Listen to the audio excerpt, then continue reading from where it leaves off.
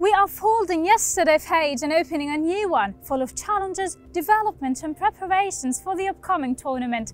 It's Youmna and you are watching Al-Ahly Online TV English News, getting you an in-depth view of Al-Ahly for this week. So let's start with the headlines.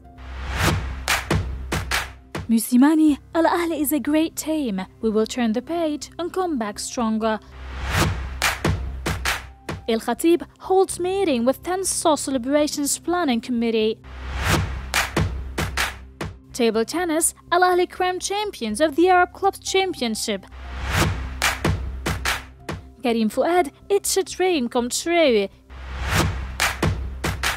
Patsi Moussimani, Al-Ahly's head coach, commented on our game against Youmna, which ended in a 3-3 draw in matchday 33 of the Egyptian Premier League at Khalid Bishara Stadium, saying, Al-Ahly is a great team. We will turn the page and come back stronger. We suffered a lot from fatigue during the previous period as we kept playing for 10 consecutive months. We won the bronze medal for the FIFA Club World Cup, the CAF Super Cup title and 2 CAF Champions League title. We are human beings and it's normal to suffer from fatigue. We accomplished many achievements in the last 10 months. We might have lost the Egyptian Premier League title, but we managed to achieve great things during the previous period. We are the biggest supporter of the Egypt national team. Our players joined the Egypt national team in different competitions, with the most recent one being the Tokyo 2020 Olympics. Finally, we have many upcoming challenges. We still have the Egyptian Cup, the CAF Super Cup and the Egyptian Super Cup, and we will fight to win them.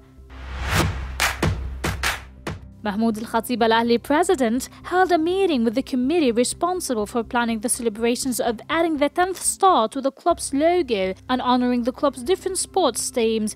Al-Khatib discussed with the committee the ideas of how to honor the club's sports team and the best possible date to organize the event, as many of them are currently participating in international tournaments abroad. Finally, Al-Khatib called on the committee to suggest more than one date to suit all of the teams. Al-Ahly men's table tennis team were crowned champions of the Arab Table Tennis Clubs Championship after defeating Qatar 3-1 in the final game on Monday.